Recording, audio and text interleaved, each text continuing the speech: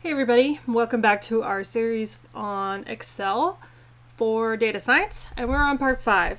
So far we've covered tidy data, using functions, correlation, and single sample t-tests. This video is going to cover dependent t-tests, how to run them, how to interpret them, and how to graph them. So the first thing is to go back to the very first video we did, which is covering tidy data. So when you want to analyze this data, you want to make sure that each person gets their own row and each measurement or variable gets their own column. So what I've done here is just made up some fake data. We've measured people twice. So this is a dependent t-test, meaning that the variables are related. So it's one sample of people that's been tested at least twice, maybe more. But you're only concerned about 2 of those testing times. Now, this could be 2 different opinions on something. It could be time 1 and time 2, so before and after, or pre-test, post-test design is really popular for dependent t. But you're using dependent t when you only want to look at 2 of the columns at once.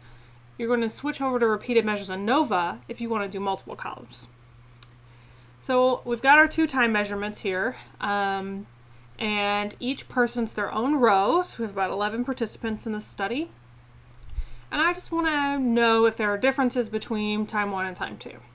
And so for this, you'll want to make sure you have the data analysis pack installed, because you could do this by hand, but there's no reason to, because the data analysis pack is actually really great for this. So far, everything we've covered has been sort of hit and miss, but now we're getting into the more popular designs or statistics, simple statistics, so that toolkit pack is really handy. So I'm going to click on data, and the data analysis over here because I have it installed.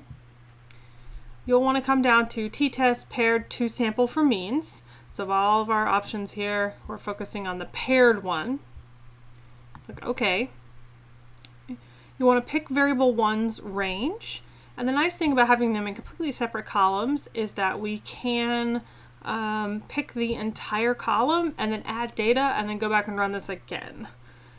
So I'm going to pick the entire column, but you could just highlight the data you're interested in. So say you only wanted the first 10 participants, you could just click and highlight as well. Okay. But I'm going to just tell it to pick the whole column. I'm going to come over here and click in this box, or click this button to get column 2. Okay. So be sure you're clicking to change which variable range you're in, otherwise it'll just keep overriding variable 1 range. Okay, so you need numbers in both of these or it will not be happy with you. And they shouldn't be the same number. Hypothesized mean difference. This is where you predict what difference you would expect. The most common number here is going to be 0.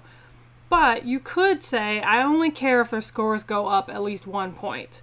Or we know that the scores are going to go up 10, maybe we need it to be greater than 10. So you would pick what you would expect that difference to be. Most statistics courses, people teach you that this number is always 0. That's not true. You could have a specific hypothesis about maybe 1 point or 10 points. Most common number, though, is going to be 0. Okay, so any change at all is going to be useful for me. I'm going to click on labels because I do have labels and I highlighted them as part of selecting this. So if the label is in there, be sure you click on labels, or it'll be mad at you for using words instead of numbers. Alpha here is your type 1 error rate. And most people set this to 0.05, although there's no good reason for that particular number other than precedence. And so, at least in psychology, we've been talking about this a lot lately. And so this should be a number that you might use as a criterion. So 0.05, 0.01, 0.10, 0.2. But I would tell you to think about that in the context of your field and justify the one that you're using. I'm going to leave it as 0.05 for no other reason than it's what I normally use, but if I were to do a real study, I would have to justify why that was a good choice. And then we'll stick that into a new worksheet. Okay, click OK.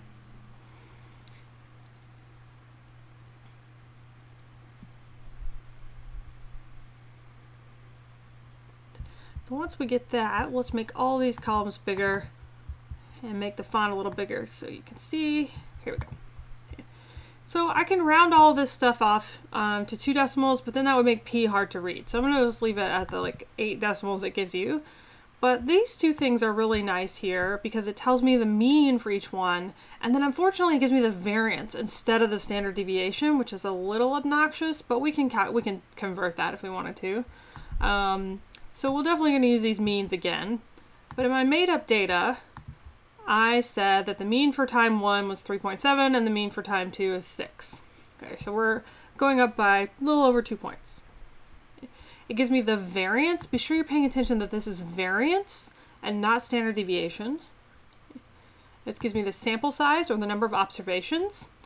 Now this output looks exactly the same as independent t. So when we cover independent t next week, I'm going to say this again. But remember that these are the same people.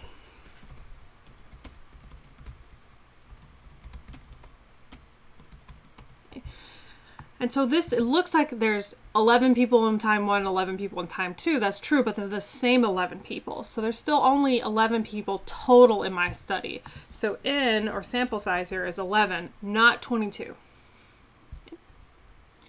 It gives me the correlation between measurements, which is important for repeated measures because we have to control for the fact that I have used the same people twice.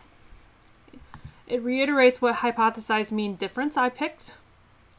And then now we get into the actual stats part. So the degrees of freedom is going to be n minus 1. And so that's why it's 10 and not n minus 1 plus n minus 1, like it would be for independent t. So degrees of freedom here is only 10 because it's 11 minus 1. Our t statistic is calculated by taking the mean difference of time 1, so mean of number 1, mean 1, minus mean 2, divided by the standard error of the differences between means. And that's the reason why I said just let Excel do the math for you. It's because this, what happens is it takes the time 1 minus time 2, calculates the standard deviation on that, then calculates the standard error for that standard deviation. And so you don't really have to totally understand how that works, but essentially the denominator in this t statistic is the standard error of the change score for participants. So that might be a better way to say it, is the standard error of the change score. Okay. So we're taking their change, time 1 to time 2, divided by the standard error of that change. And so what you'll see across all these tests, so from single t to dependent t to independent t, it's always some form of difference on the top and error on the bottom.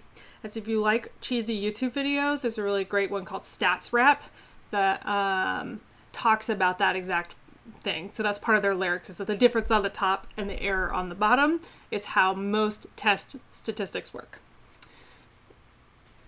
So that's t for us. And so we've got a negative score because it takes time 1 minus time 2.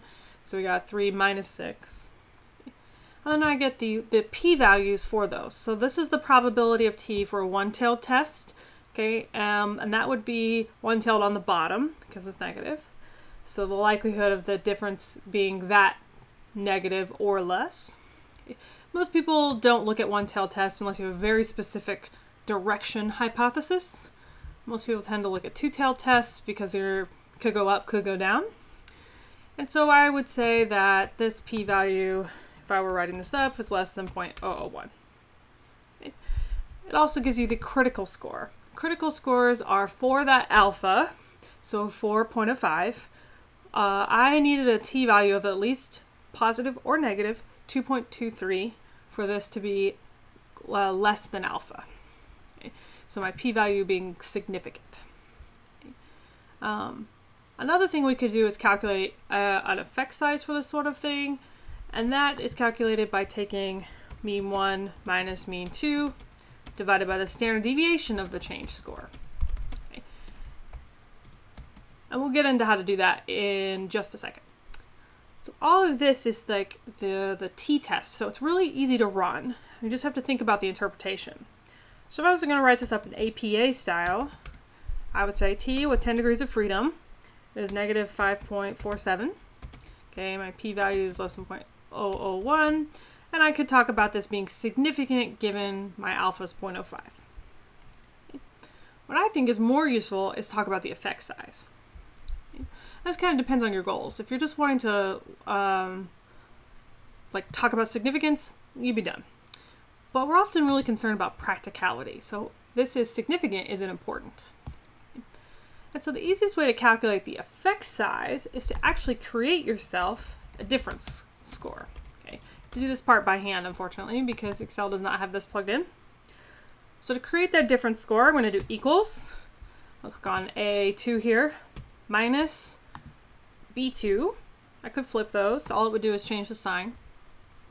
Remember from the first couple of videos that you would come over here, wait till this turns black, double click, and that'll give you all the difference scores. Okay. And now I'm going to calculate the mean for column 1, so equals average, highlight all those numbers, open parentheses, sorry, highlight all the numbers, close parentheses.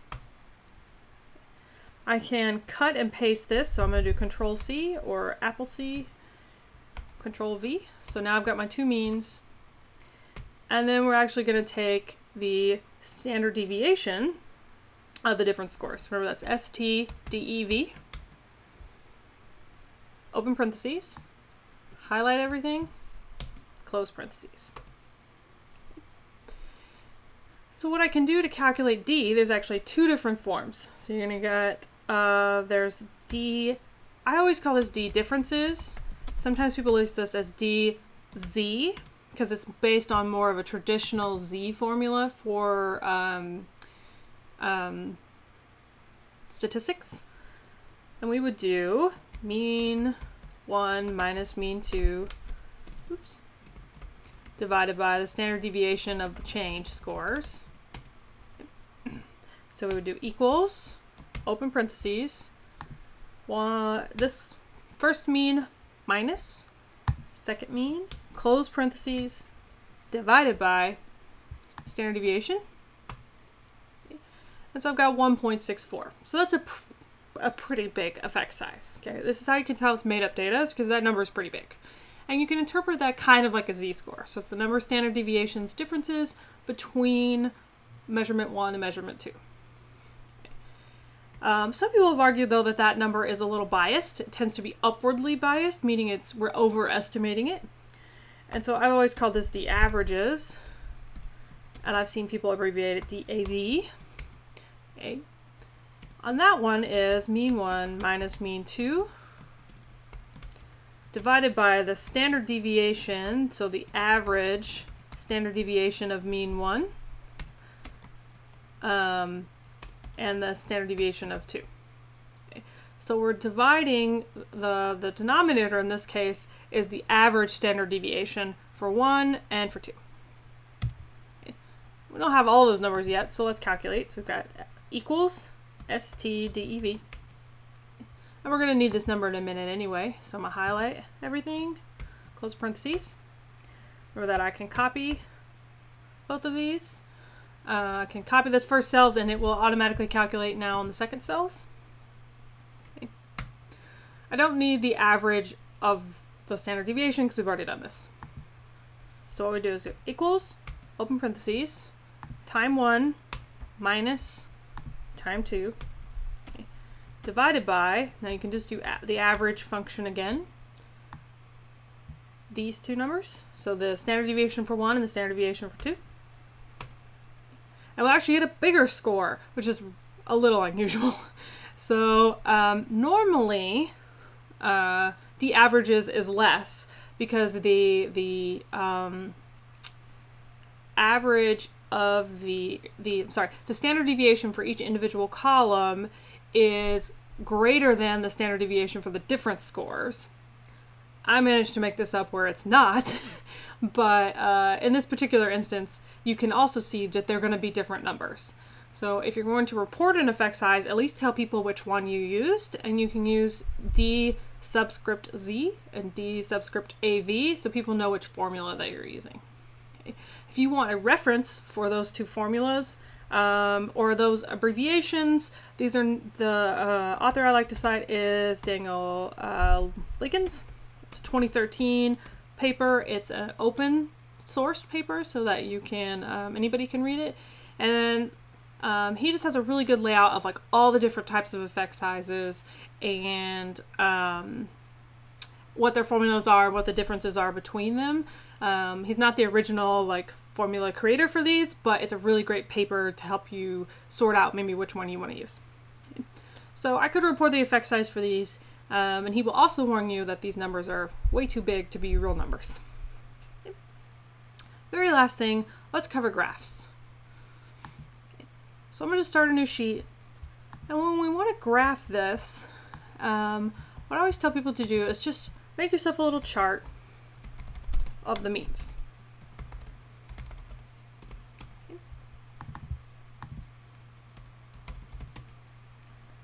So I'm going to come back over to sheet 1, copy over my means here.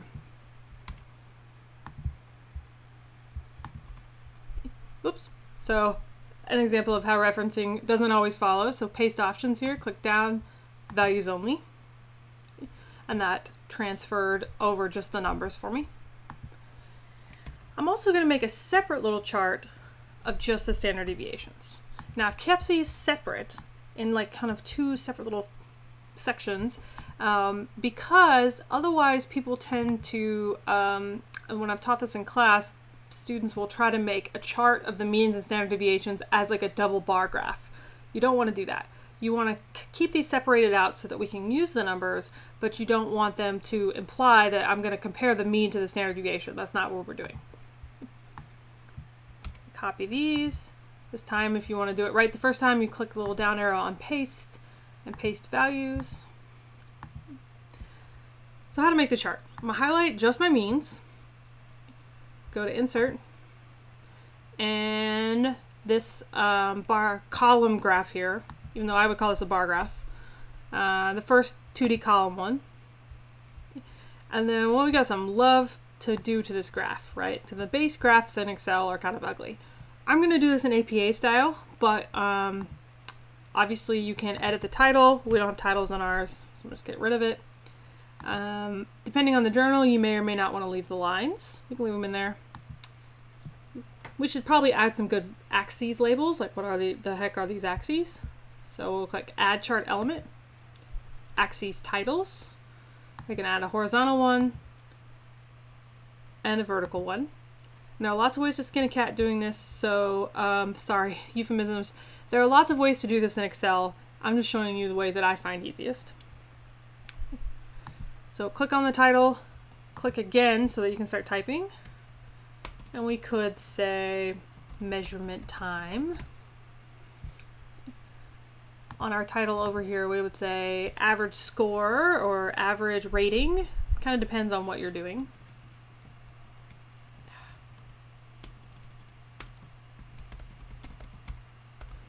But either way, we've explained what both axes are. If your rating score does not actually go down to 0, because let's say this is a Likert scale and it ranges 1 to 7, 0 is not an option, we should cut 0 off. So if you double click on the axis, you'll get some options over here. I'm going to cut 0 off because it's not a valid score on my scale. Click back over here. Okay. I also hate Calibri, so you can highlight the entire chart, go back to home, change that to maybe Arial or Times New Roman, kind of depends on what traditional is for your journal. I'm going to click here. I have not sat at a house with a phone in a long time, but I'm recording this from Texas. Hi, from Texas. My parents' phone is randomly ringing. So no dogs today, just random phone calls. Anyways, back to the other thing. Maybe we don't want this to be blue. We can click on the little paint option, go down to fill, and you can click no fill. That looks a little weird, so maybe a solid fill, and we can pick gray or something. Maybe not that color gray, because then it would be very hard to read. A little bit darker. There we go. So the very last thing I want people to add really is error bars. And that's why we typed these numbers in over here. So I'm going to click on the series, so I've got both of them highlighted. Go back to my chart formatting options. Add chart element. Error bars. Don't pick any of these options because it will auto-calculate from the means, which is not what you want. You want more error bar options. It's very tempting to click on standard deviation, but what that does is it calculates the standard deviation of the means, which is not what you want. You want to click more error bar options, so you have all of the control. And in one of these, it gives me an option, so the little 3-bar one. Instead of fixed value here, we're going to click custom, then specify value. And this is confusing because it gives you positive and negative, but we're going to highlight both of these so that I'll get the first one for the first bar and the second one for the second bar. Click over here in the negative one and do the same thing. Highlight both of them. Okay, so they'll be the same in both, excuse me, in both positive and negative, so that it gives you an even error bar on both sides. Click OK. And you'll notice how this one got bigger. And so what's happening is, now that we've done these custom, is that, let's say I change this and I realize that standard deviation actually should be 0.5. That will change that error bar so that the error bars are tied to the actual standard deviation for that data, as opposed to the options. I have to click on the error bar to see it again, as opposed to some random fixed value that isn't tied to the data, or some standard deviation. That would, if we clicked on standard deviation here, it would give us one standard deviation of the average between the means, which is not our actual data. So when you're doing error bars, you could do 2 standard errors, you could do 1 standard error, you could do confidence interval, but either way, this custom option gives you the most control over what those values are to match your data, rather than giving Excel the control to randomly calculate something for you. So that's my big caveat on graphs and adding error bars, is make sure you have the control, because you're the data scientist or you're the statistician, so you want those numbers to be the numbers you expect and not something auto-calculated. Okay. Small rant over. The only other thing I would suggest is, let's say you're writing this up for publication, or you know, a report you're giving to your company, whatever. Tell people what those are. Error bars represent 1 standard deviation.